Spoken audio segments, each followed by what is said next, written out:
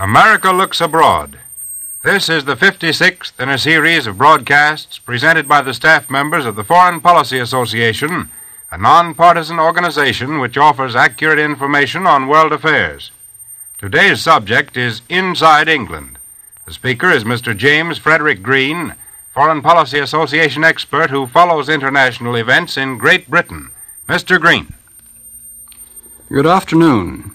Yesterday, an official spokesman of the German Foreign Office condemned the foreign policy of the United States as one of pinpricks, injury, challenge, and moral aggression.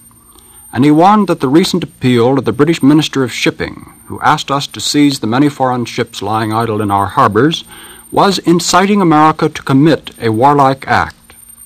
Whatever this very strong statement means with regard to German-American relations, it throws light on Great Britain's position in the war.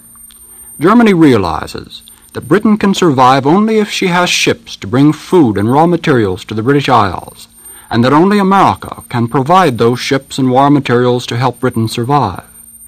The British realize this somber fact, too, and only 3 days ago Winston Churchill warned them that it would be a disaster to suppose that the supreme danger is past.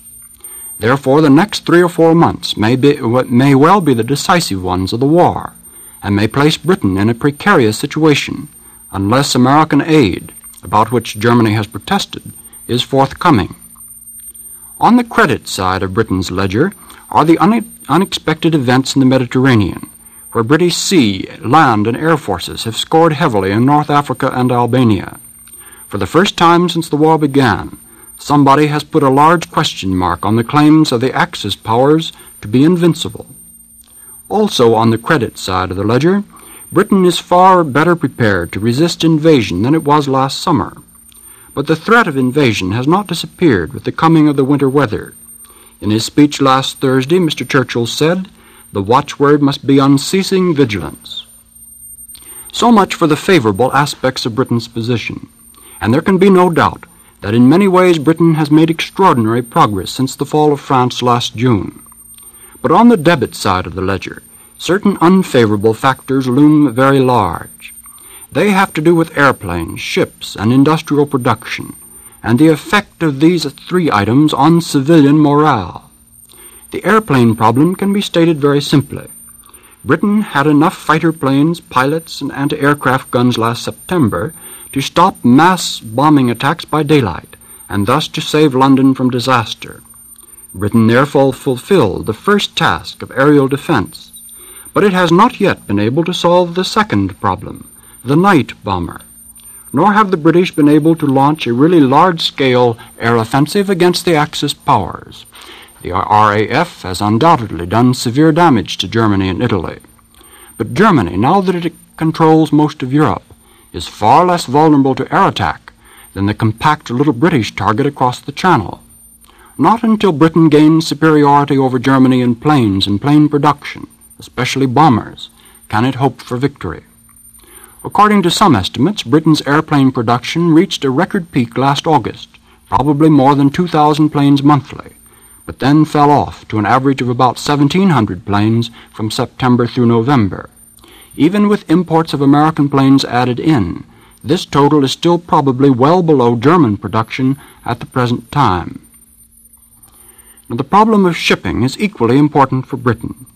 Over 4 million tons of shipping, British, Allied, and neutral, have been sunk so far, and the rate of losses has been increasing in the past few months.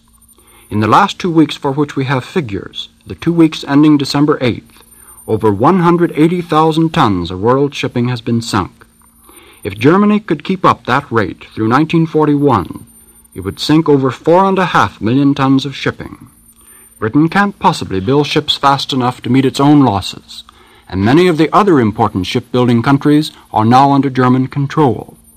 That's why the British welcomed the 50 destroyers we traded them last September, and why they are now buying up every ship they can find in this country, and are planning to build 60 new freighters here. Without imports, Britain cannot feed either its citizens or its machines. Already serious shortages of foodstuffs are developing in Britain, although large surpluses exist in North America and elsewhere, simply because Britain must conserve its shipping for transport of raw materials to its factories, and perhaps of supplies to its troops in the Mediterranean. The third factor, industrial production, is also of vital significance in Britain's military plans, and of course it depends to a large extent upon the airplane and shipping factors I've just mentioned. All the really interesting figures regarding industrial production are among the most carefully guarded secrets of the various belligerent countries. We can only guess at the damage done to the British economy by Germany's airplanes and submarines. Until the end of September, the Germans seemed to concentrate their bombing attacks pretty largely upon London, and they unquestionably damaged the many industries and communications in and around that enormous city. It was only in October and November that the German bombers went systematically after the great heavy industries in the Midlands, at Coventry, Birmingham, and Sheffield. About the only official clue we have as to the results appeared in a recent speech by Mr. Arthur Greenwood, a member of the War Cabinet. Mr. Greenwood stated flatly that all of these air raids had not weakened the essential framework of British industry, but he admitted that they had slowed up what he called the expanding progress of recent months. And Mr. Greenwood went on to say something much more significant, that it would take another 2 years before Britain could reach the peak of its armament production, and even then, only with the help of the United States. This brings us to the question of civilian morale. What Mr. WWII said on this program last Sunday about the German people applies just as forcefully to the British people, that a nation can fight on, even for years, so long as it believes in its own cause and has confidence in an ultimate victory.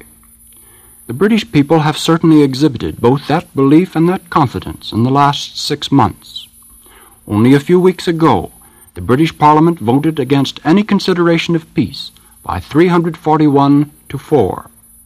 But the British people realize that victory depends upon airplanes, ships, and hundreds of other implements of war, and they realize with grave anxiety that they can gain supremacy in these weapons only with American assistance.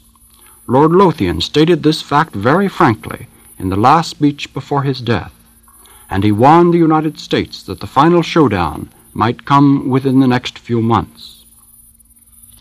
But the question of American aid, and whether it will come in time to turn the tide, is not only the only issue influencing British morale. The incessant air raids have obviously done appalling damage to civilian life in many parts of England. In the large cities, especially London, hordes of people have to spend every night underground and to face indescribable discomforts and the growing menace of disease. Thousands of Britishers have lost their homes and all their property and have been uprooted from their families and familiar surroundings. Under the circumstances, it's remarkable that civilian morale has not been broken by the despair and resentment that must follow the nightly devastation.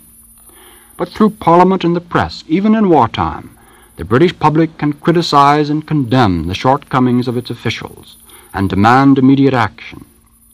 Recently there have been hints of an increase in public resentment over the inadequate shelter facilities in London and the inadequate housing and feeding preparations for air raid victims.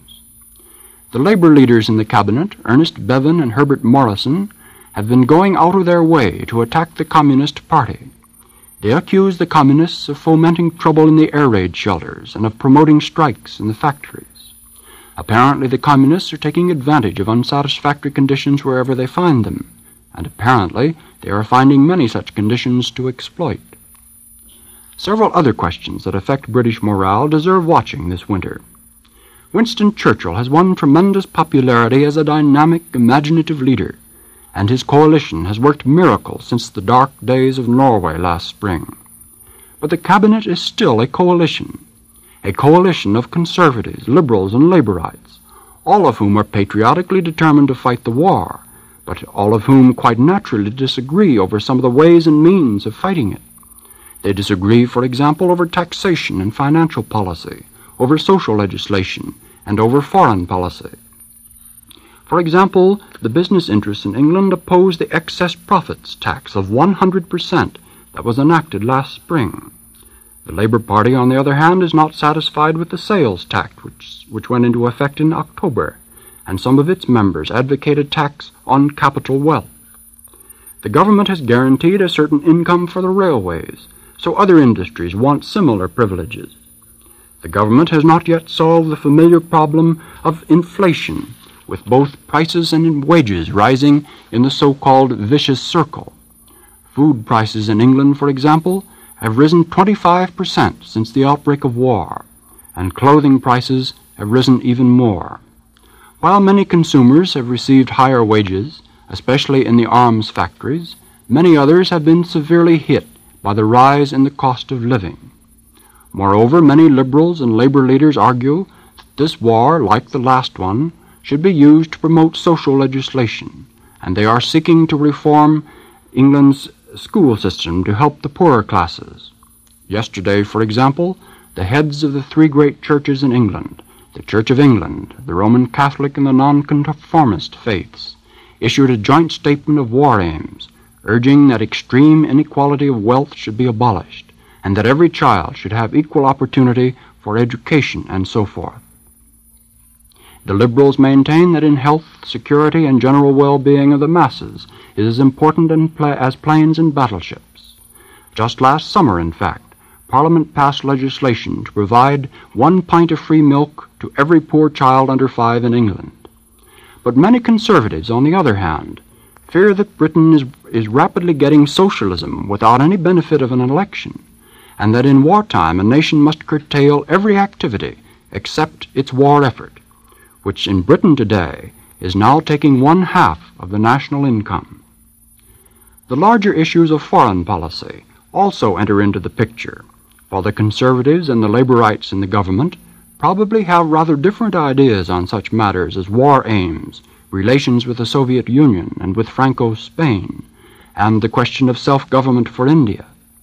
At least many labor leaders outside the government certainly are quite critical of the foreign policy of Lord Halifax, the new ambassador to the United States, and they demand that Britain go much further in stating its war aims.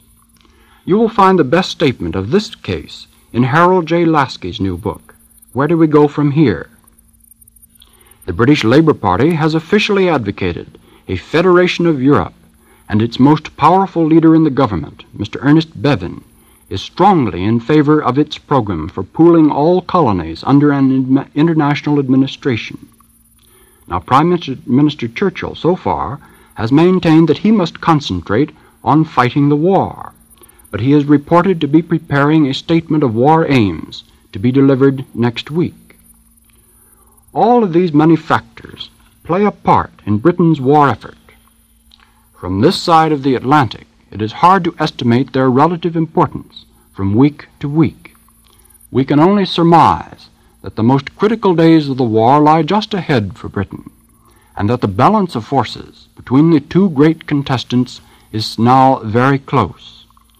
Since Britain cannot draw fully upon the vast resources of the British Empire and the United States for another year or more, it may face its real test of strength during the next few months. Dr. James Frederick Green, or rather Mr. Frederick Green, Research Associate of the Foreign Policy Association, was today's speaker in the America Looks Abroad series. If you would like a free copy of this talk, address your request to the Foreign Policy Association, 22 East 38th Street, New York, or in care of the station to which you are listening. That address is 22 East 38th Street, New York. The Foreign Policy Association is a nonpartisan organization open to all who are interested in American foreign policy. It offers accurate information on current world happenings. In the world of today, foreign affairs are your affairs. We invite you to tune in next Sunday to hear another speaker in the America Looks Abroad series. Today's speaker was Mr. James Frederick Green, Research Associate of the Foreign Policy Association. This is the National Broadcasting Company.